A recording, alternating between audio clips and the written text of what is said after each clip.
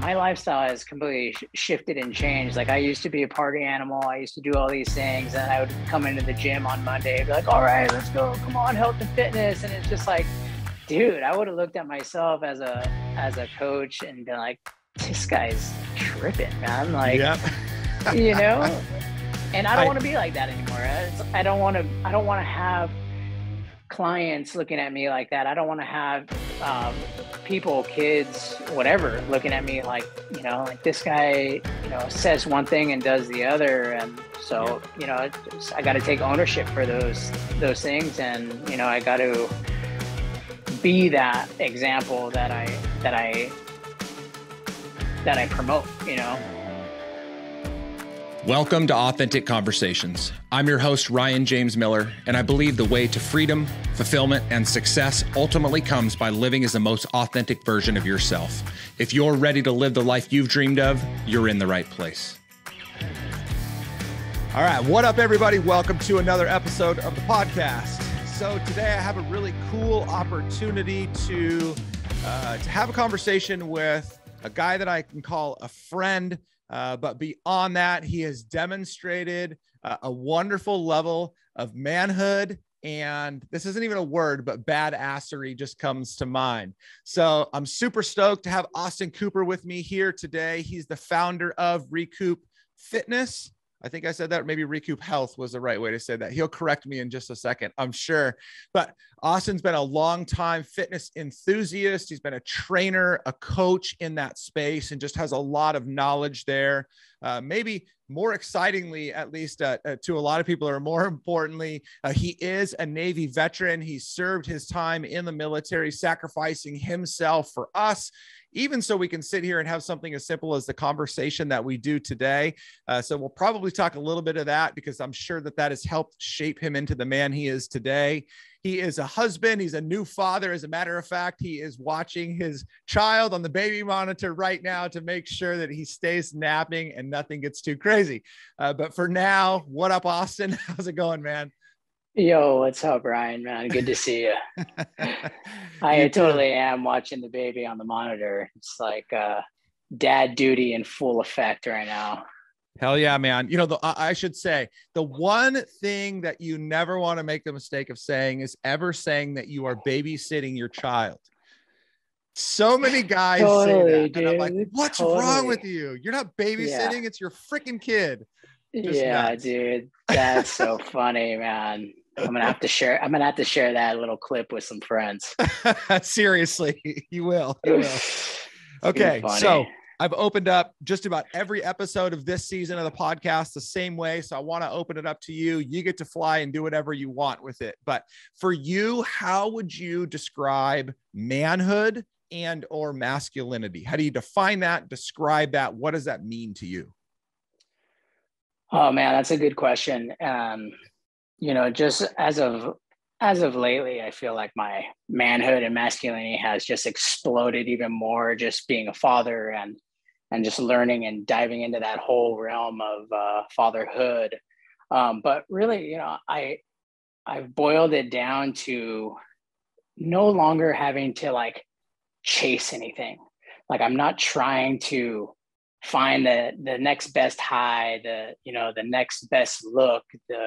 I'm not trying to impress anyone anymore. I'm just happy in my space. And I think that once I was able to get there into that space, I was really able to just kind of my life just kind of opened up into this like wonderful place, you know, a place that I want to be in all the time. I just want to spend time with my family, you know, be able to provide for them. But yeah, it's just, you know, no longer chasing the next best thing. I've got it. You know? I think what's super cool about that is, you know, you said like it has exploded and, you know, as the result of becoming a husband and a father. And it's so interesting because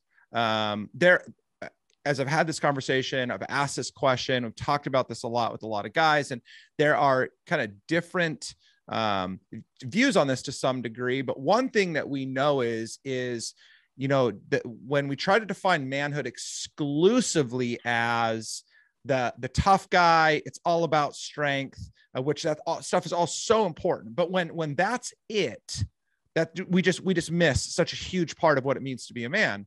But for you, you had the opportunity as you went and served in the military to exercise that, to really demonstrate. And obviously that was the place in life that you were in.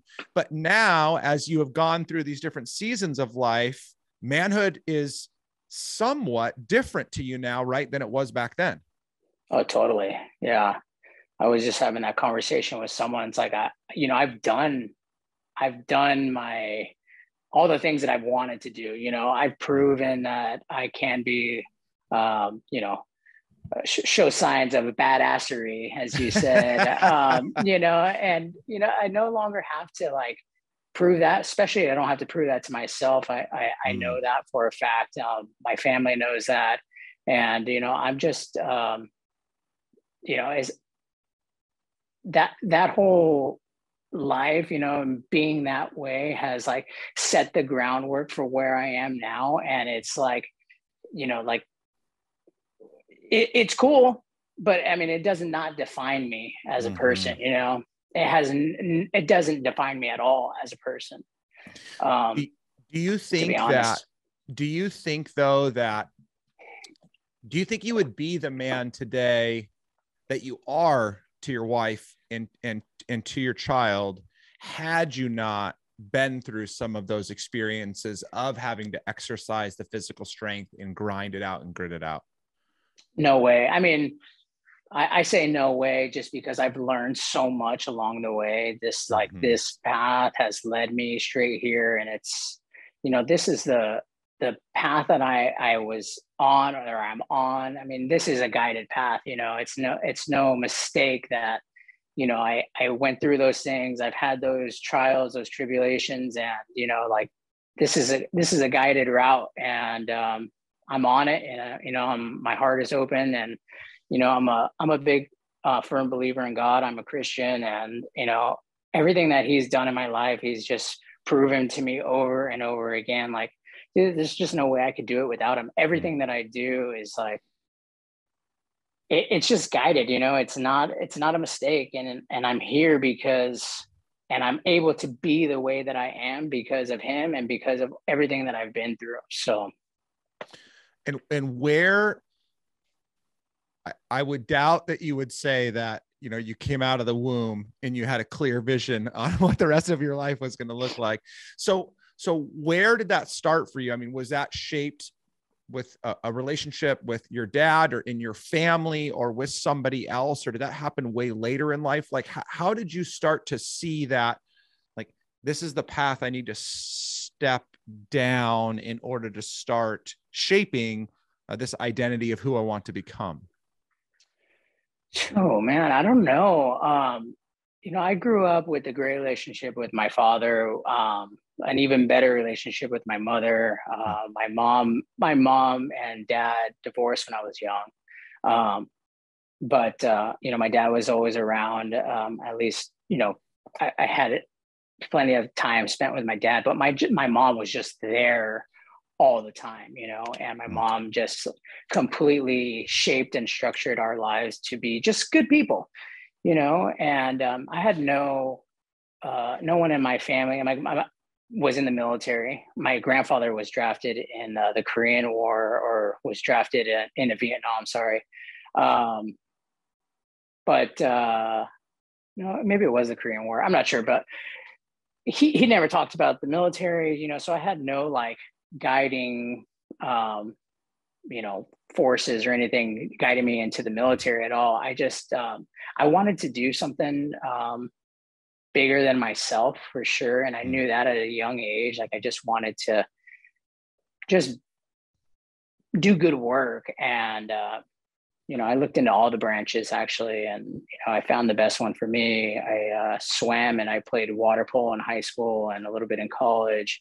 I was a lifeguard at the beaches in Long Beach when I was, 18 years old. And I went into the Navy as a combat rescue swimmer, and I made it through that pipeline and everything. It was just like such a perfect fit for me. And, I couldn't imagine doing any other job in the military. At least then I couldn't imagine doing any other job in the military. And, that whole structure and that whole lifestyle really, really did, have a good impact on my life. I learned a lot from that, very high speed, high stress kind of jobs that now I just look at like, any kind of stressful situation that I may find myself in now. And, it's just like, it's not comparable, to the things that I was doing on a daily basis. So, but I would say my mom more just kind of guided that path of just, teaching us to be selfless. So you talked about being selfless, and it's such a great characteristic to have. It's so important, especially in society today. But do you ever find that there are places, either past or present, certain types of people, roles, environments that you're in where it gets more difficult to do that? Or do you feel like it's been so ingrained into you that it becomes just very natural in all instances? Well, there's definitely like places. It's hard for me to have sympathy for people, to be honest, and it's hard to be selfless to people that I see that are able and willing, or unable but unwilling to like make changes in their life. So that is something that I certainly struggle with, people can, in my line of work now, people can complain and be, completely unhappy with where they are mentally, physically, body aches, chronic pain, but will do whatever they can do but change their lifestyle that they're currently living in. And it's, for me, it's like hard to be sympathetic to that, to be selfless, to put myself out on the line for those kind of people. It's like, if you don't want to make the change for yourself, like I can merely do nothing for you except for take your money, Yeah. And, sometimes that's what people want. And I'm just like, I don't have that ability to be that way. I can't like fake the funk and, like help and like try and help these people if they're just unwilling to help themselves. Yeah. And that's something I certainly struggle with.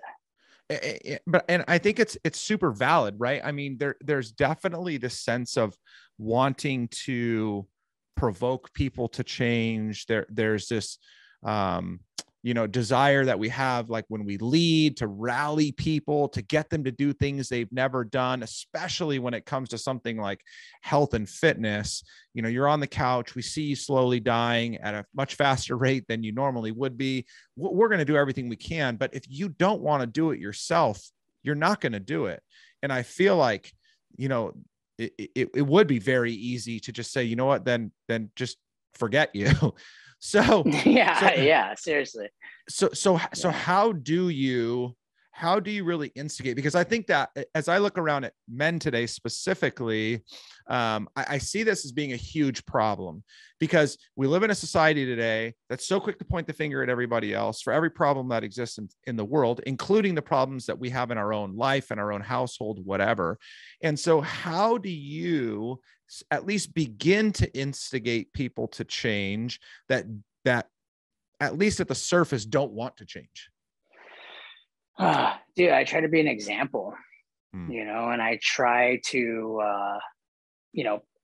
I've been, trying lately to kind of just promote like this lifestyle that I live, because the proof is in the pudding, to be honest, like, and, people see me and they see a young kid or whatever, and they're, oh, he's 35. He's, works a full-time job, switching from days to night shift. I do it all. Like, I'm a dad. People always say, oh, well, wait till you're 30, wait till you don't work in a gym, wait till this, wait till that. It's like, dude, I'm doing all of those things. I'm just living by an example, leading by an example. And I think people see that, and that is kind of like my gateway into like, helping these people. But a lot of people are intimidated by it too, so it's like, I'm not promoting any crazy stuff other than what I know works, So Um, and I'm pretty blunt and straightforward with it. And I think that intimidates a lot of people, especially men, like I get approached by women wanting to change way more than men wanting to change, because I think there's an ego thing that goes along with that, especially, with guys, like, we've got these, like, I'm already where I want to be, and, nothing that, an ice bath is going to fix. Well, and I think too, like one of the big problems, and I'm sure you would agree with this, and I'd love to hear if you have more opinion here, but I think one of the big problems, especially as it relates to health and fitness, is women, unfortunately, have been forever judged by the way that they look. And so there is this built-in lack of confidence, lack of self-esteem. Like even when they look really good, they don't think they look good. So there's kind of this built-in inherent desire that they have to want to look better. And until maybe like right now today, when the world is promoting the fact that you can be absurdly obese and be happy with yourself, which is a whole nother topic. But I think inherently that's kind of been the history. Whereas when you swing to the other side of men, like the dad bod and like, the beer belly, and like that's almost been like, yeah, that's cool. And it makes me sick to my stomach when I see these guys out there, especially these sloppy ass ones. I see them at the river all the time. And it's like, you are so out of shape. And yet your wife or your girlfriend is so dialed in. And I'm like, I don't even know how this happens. But like, I think that like that has been, they've just been given permission to be that way. So I think that's a huge problem that men are living in, is they've been given permission to be out of shape to some degree. And then I think second to that is kind of to what you're talking about, is those guys that are out of shape to some degree or another, they don't want to admit that there's an issue or a problem, that they need help, because, manhood is supposed to be about being prideful and like, I can do this thing myself. And so there's so many barriers, to overcome in that way. Yeah, totally. And it's like almost they think it's cool, it's like cool to be able to like take down a 12 pack of Coors Light while you're chilling at the river or whatever. It's like, dude, that's not cool. Like that was cool when we were 21, maybe, like maybe even then it wasn't cool, but we thought it was cool. Like, it's certainly not cool now, and, I'm in the power industry. So I work at a power plant. And so it's like a very blue collar job. Everyone around me is, overweight, unhappy, talk shit about their wife. It's like, I've got nothing in common with any of these guys I work with. And, it's like, and it just seems like they're so unhappy, but, nothing's going to change that. So they just keep living their life and doing these things. And, they make fun of me for being like this.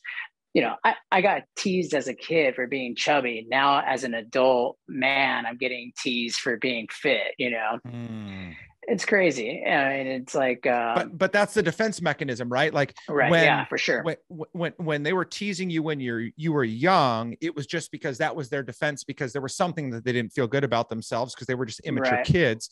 Now they're just immature adults that now they feel so insecure and they are so unhappy that the only thing that they can do is try and drag other people into their garbage.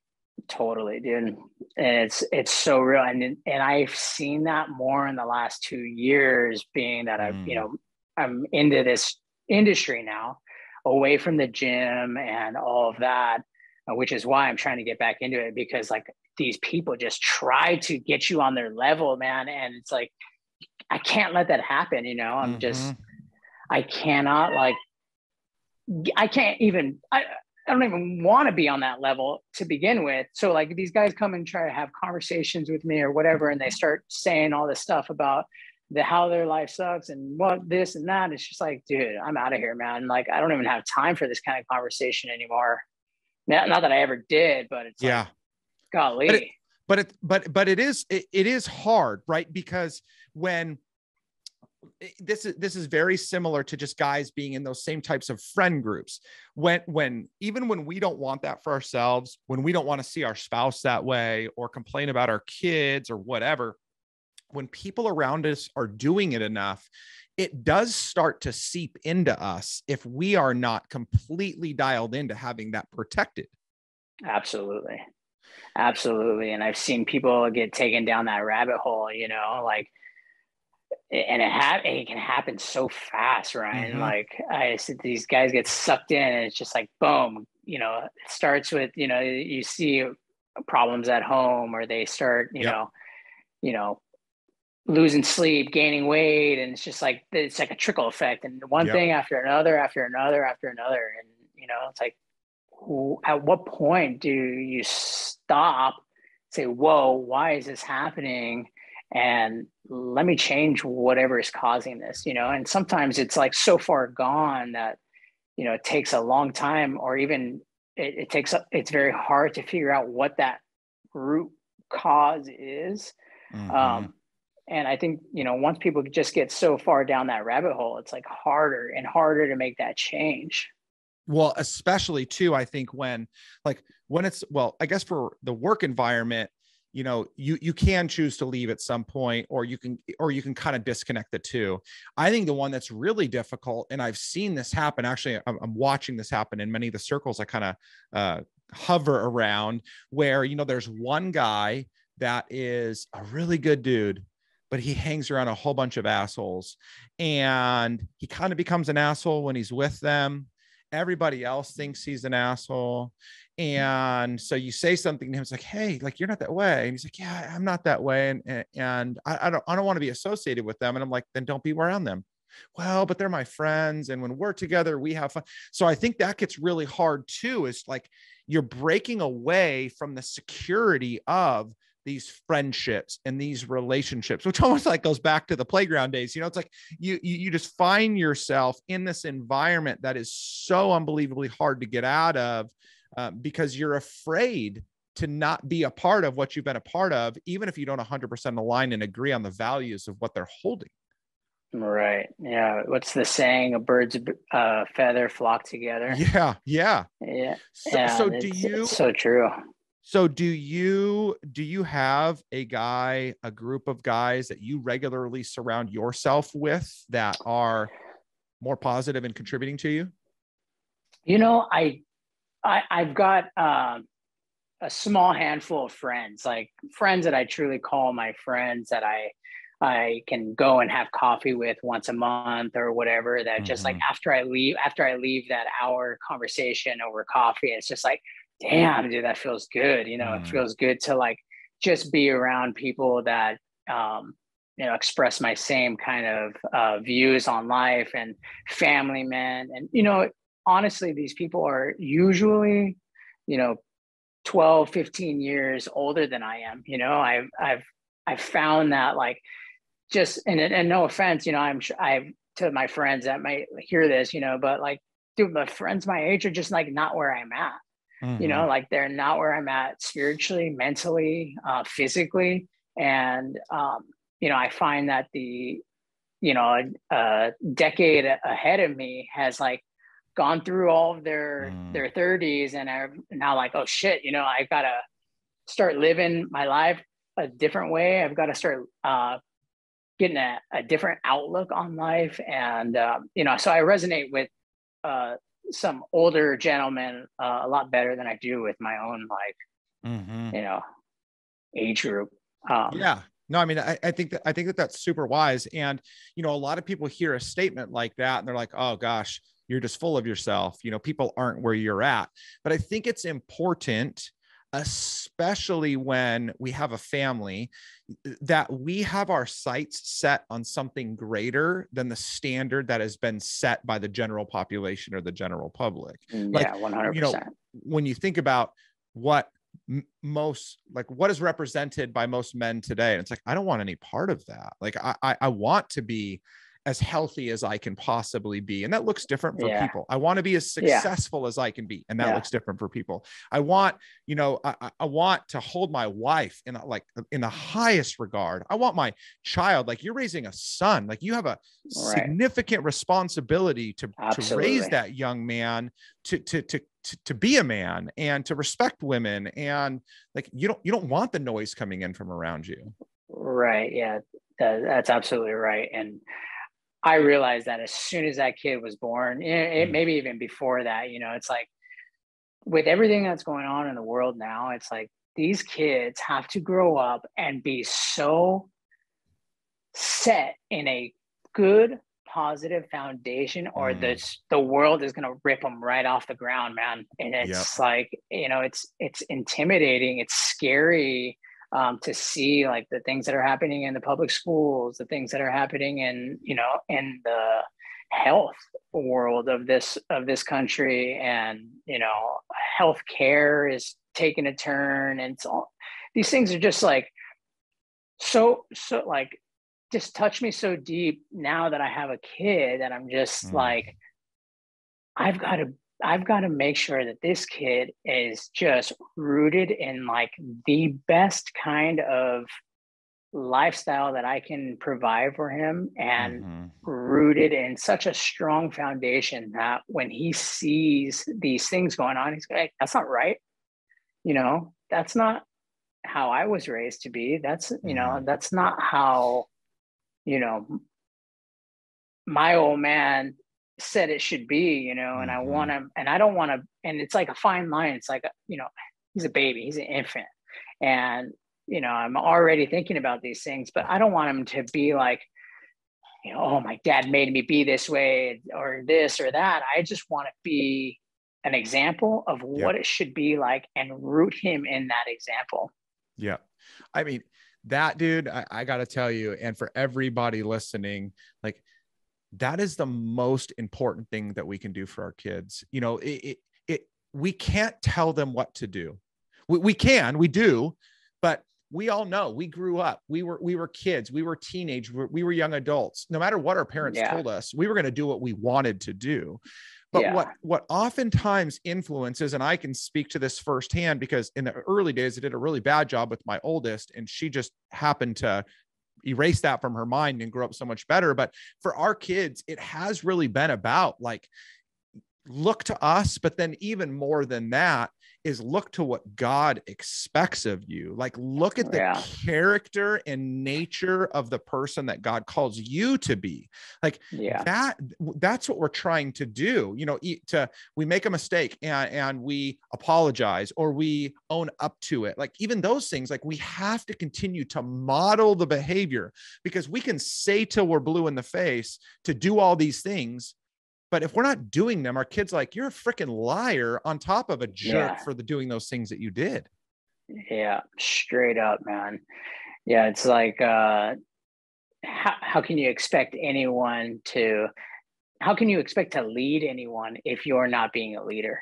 Yep. You Yep. know, Well, um, that goes all the way back to like, even for you growing up, you said to your parents or going into the military, like if you were following somebody that was doing the opposite of what they were asking you to do, like you would call everything into question and you would have a hard right. time wanting to follow that. But that Yeah. has helped shape you into the man that you are today, which then helps you influence other people, whether it's your wife, your son, your clients in the health and fitness community. Like you're trying to Yeah. influence them because you want to be that example. Not to say, look at me, Right. be like me, but like, look at me, hold the same values and go do that for yourself. Right. Yeah. And, like, and I got to hold myself accountable for the things that, I do now that I'm coaching and teaching and doing all these things for clients. Like, I don't want them to be like, you are a liar, dude. Look at you. I see you out here on the weekends doing this, that, or the other. It's like, so, my lifestyle has completely shifted and changed. Like, I used to be a party animal. I used to do all these things. And I would come into the gym on Monday, be like, all right, let's go. Come on, health and fitness. And it's just like, dude, I would have looked at myself as a coach and been like, this guy's tripping, man. Like, Yep. you know, and I don't I want to be like that anymore. I don't want to have clients looking at me like that. I don't want to have people, kids, whatever, looking at me like, like this guy, says one thing and does the other. And Yep. so, I got to take ownership for those things. And, I got to be that example that I promote, you know? Mm-hmm. Yep. That's so good. That's so good. I mean, it's really the only thing that we can do, and we need to do the best we can to do that. Yeah. Okay. So as I'm kind of like thinking about like somewhat of a closure on this discussion and this topic. So you are raising this young boy, this infant child right now into a young man. And so one day that boy is going to be a man himself, and he's going to say things about his father. And so what are going to be the most important things that you want your son to say about you when he can finally recognize what you've done for him? Man, I want him to, well, I don't care what he says. I mean, I want him to know and feel that, you know, his dad was, you know, the best example to him that he could have been. I love him, and he, man, I mean, I want that kid to just know how much I care and love for him, and, you know, how much I try to just be an example to him, and how to, you know, the best, raise him to be the best man that he could be. And, you know, I want my child to say that I'm selfless. You know, I want my child to say that, you know, my dad is badass, dude. Like, there's no one better than my dad. And, you know, and I want to be that way to him, you know? So I don't know. That's a tough question to end on, but, you know, there's so many things that, there's so many things that, you know, I want him to say about me. And it's just, you know, like, I just want him to know, like, that, you know, I cared about him, and I care, you know, that he grows up to be, and not necessarily a man like me, but just a good man, like a good dude, you know, take care of his wife. And, you know, when he does things, excellent things in his life, you know, to just be humble and to act like he's been there before. And, you know, because, you know, it just takes so much to get through life, and to have like such a, you know, a good life, and, you know, stay on a great path. And, you know, once he's older and he starts to see like all these different ways he can go, like, I just hope that he's grounded, like I said, just grounded in just a strong foundation that he can be in. It is a huge question, but, you know, I mean, for all the responsibilities that we have as men, there are two that rise to the very top for me once we choose to step into the relationships. And the first one is to our wives. And it's so important that we do everything we can to serve them, love for them, care for them, lead them. And then second is to that child. And, you know, we are their number one influence, for good or for bad. And I think it's so important that more men take responsibility. And I love the fact that, you know, part of the reason I was excited to have this conversation with you was because you have had such great experience in life at the like gritty, rough, manhood, military, fitness, health, competitive nature, like that side of things, which is so important. But also you do have such a way about you that is tender and considerate and kind. And you are at this critical place as you're just discovering this new piece of yourself as a father. And so it's wonderful to set that tone for other guys that are raising children, and to think about like all my life experiences have now led to a moment where I get to begin impacting, you know, 1, 2 of the most important people in my life, or if you have more kids, then more than that. But it's so important to do.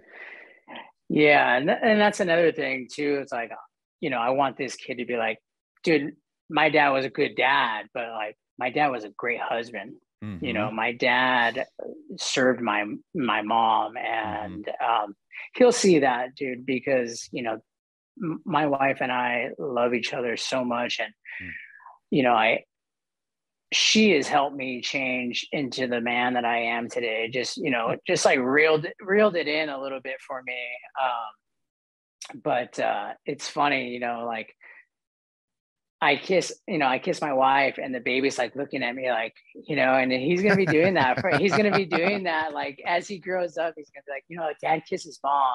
Like, yeah. He's going to see all those things. And I love that, man. Like I remember growing up and having friends whose like parents were just like so tight, like best friends. And I still can remember like, hanging out with them, and just like a totally different experience to be around people that like love each other so much. And like that love is like not just for parent and kid, but like that love comes out like to the kids' friends and to the rest of the community as well. And it's like,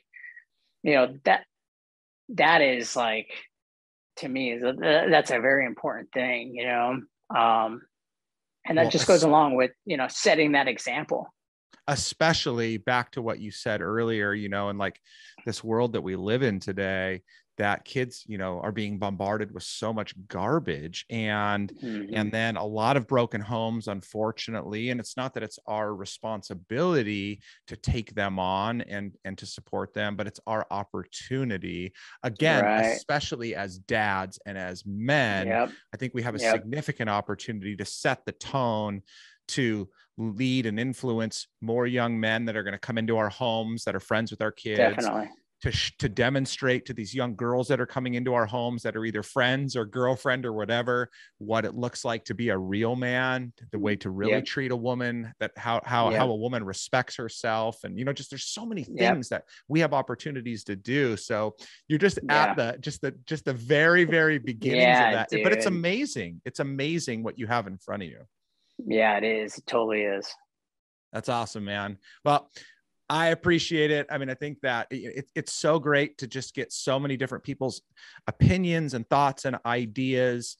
And it's so much of that is influenced by experience. Sometimes that experience is out of really rough and just brutal things. And I'm sure you've had some of those, but other times it's through positive influence and setting the tone. And I love the fact that you've come to this place where, you've set yourself in a really good direction and you're setting the tone and you're leading by example. And clearly that's going to impact your family in amazing ways, impact even maybe some of those douchey coworkers that you work with, but definitely this clientele that you are working with and will continue to work more with in the health and fitness world again. And so I just appreciate the fact that I get to hear that and share that with other people. So thanks, man. I appreciate it. Yeah. Thanks, dude. Thanks for thinking of me and having me on here. It's, I was telling my wife, like, dude, this guy, Ryan, that I used to train or, be a coach for at CrossFit, asked me to be on his podcast. She's like, well, what does he want to talk about? I was like, manhood. She's like, oh, that's perfect for you. That's good. That's good. That's awesome. Well, no, I appreciate it. So thanks, man. I really do. Yeah. Thanks, Jim. Good to talk to you. Absolutely. All right, guys, that wraps up another episode of the podcast. As always, if you have any questions, comments, concerns, no, not concerns, questions or positive comments for Austin, we'll make sure to put his contact information in the show notes so you can reach him. You can reach out to him. I know he does some stuff on social media. You can follow him there. If you have any concerns, issues, feedback, whatever, you know where to find me. Until next time, be you, be happy, be authentic. Thanks, guys. Talk to you soon. Thank you for joining me on this episode of Authentic Conversations. If you are ready to live the life you've dreamed of, I'm here to help. Head to ryanjamesmiller.com/podcast to begin your journey. And if this episode impacted you in any way, pay it forward by sharing it with someone you know. I'm Ryan James Miller, and I'll see you next time on Authentic Conversations.